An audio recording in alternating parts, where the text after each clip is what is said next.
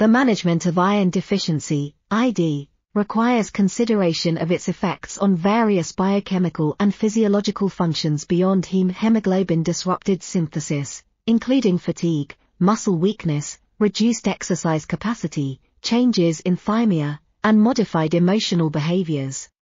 Depression is often unrecognized as a condition related to absolute ID, AID, which affects neurotransmitter synthesis and brain capture of blood iron.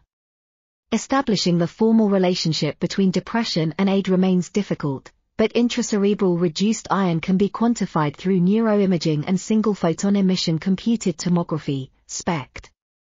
Blood iron status evaluation is recommended in depressed, treatment-resistant, iron-deficient young women to consider the prevalence of AID and deliver a suitable treatment that includes both antidepressive medication and iron supplementation if necessary. This article was authored by Christian Berthou, Jean-Paul Iliou, and Denis Barba. We are RTCLTV, links in the description below.